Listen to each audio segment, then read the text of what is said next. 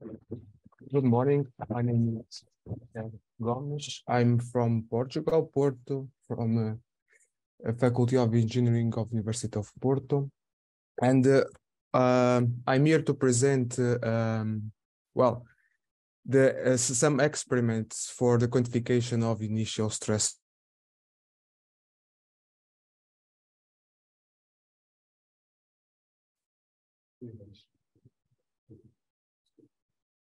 state. I will begin with the introduction, which type of stresses we are interested to analyze.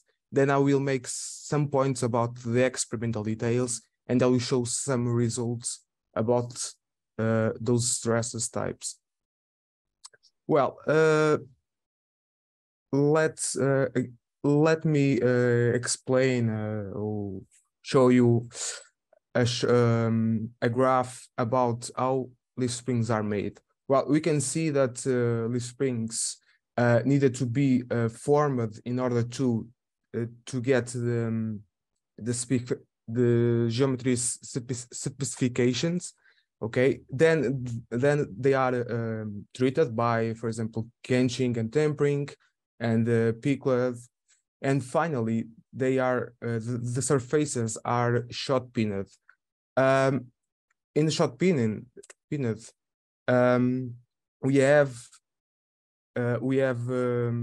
shot pinned induces compressive residual stresses in the surfaces. These residual stresses are very benefit for fatigue life because the fatigue life tends to increase. But if we introduce a bending press stress and then we apply shot pinning, that life can be more increased.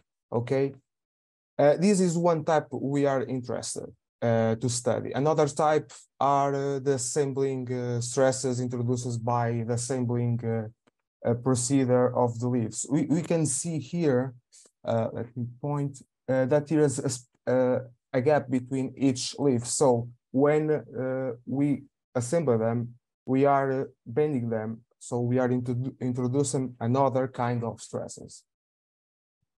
So, and how can we determine this kind of stresses? For assembling stresses, we can use, as I called, stress relief method. In this kind of method, we need to use strain gauges to collect the deformation on the surface while the leaf springs is relieving. Oh, okay. We can see here that the spring buckle is cut previously the test. Okay. And what about about the residual stresses by shot pinning? Well, we can use X-ray diffraction method, okay, in order to get the surface residual stresses. We can determine the profile of this kind of stresses, analyze layer by layer. Okay, you can see here that there is a wall that, okay, in this all we analyzed in each removed layer the magnitude of stresses in order to determine the profile. So about the results, as you can see here, that that from the stress relief method, there is a high magnitude of initial stresses induced by assembly. You can see here the different where the magnitude is maximum. The maximums occur in this zone. Okay, we can see here that there is well, a large amount of displacement applied to assemble the leaf spring. And what about the shot pinning process? Okay, you can see here, we can analyze 4 points. Okay, we can see here the profile of the residual stresses for each point. This profile is is made by regression of this function. This is a sinusoidal decay function where the parameters are determined by the least squares method according to the Levenberg-Manquartz algorithm. And well, we can observe that point 1 is where the magnitude is lower. And why? Because in this spot, the pre-bending stress is lower than the other ones. Okay, and this is proved analyzing points 6 and 12. Okay, this point and this. In this point, we have higher pre-bending stress applied. Okay, in the point 10, sorry, this is a mistake. This point is here, but in point 10 we have because the geometry in this point, sorry, this point, the geometry is the thicker is thicker, and well, we have a lesser magnitude of stresses. Okay,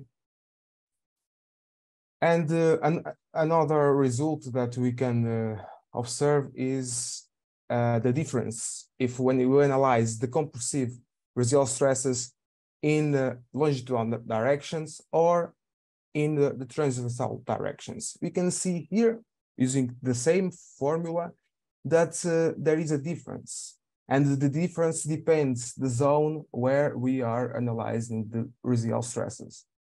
So we can observe that, for example, in point 1, the difference is inferior than the other ones. That is because the effect of pre-bending stress.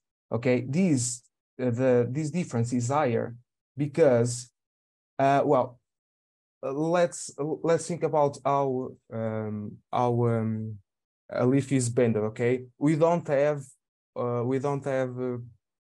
mainly transversal deformation, so we only have longitudinal deformation. So we only have the effect of pre-bending stress on the longitudinal deformation. So we got this difference. And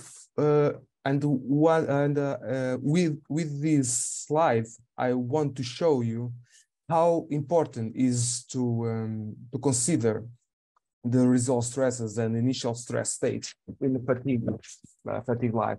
We can see here, if you consider 2 points, okay, point 1 and point 6, for example, we got the directive to consider the superposition principle. We got an increase on fatigue limit of around around 50%. Okay, this is a huge increase in fatigue. To conclude, well, using the stress relief method, we see that we have assembling stresses varying along leaf lengths with maximums around minus 270 megapascal. With the X-ray diffraction method, also varies along the leaf lengths with a maximum around minus 900 megapascal. And we saw that using the superposition principle, considering the residual and assembling stresses, it was obtained of around 50%. So, as concludes this presentation, the initial stress states can take a very important role for sophisticated structural designs. And this slide is to show another part that we need to take into account, that is the surface by shot peening.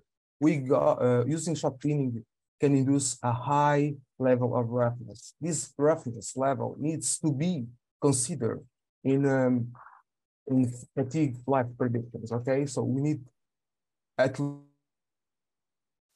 least these 3 points considered. Okay, thank you for your attention. I'd like to thank you also for my my professors presented here. Without them, without their efforts, it wasn't impossible to be this work. So.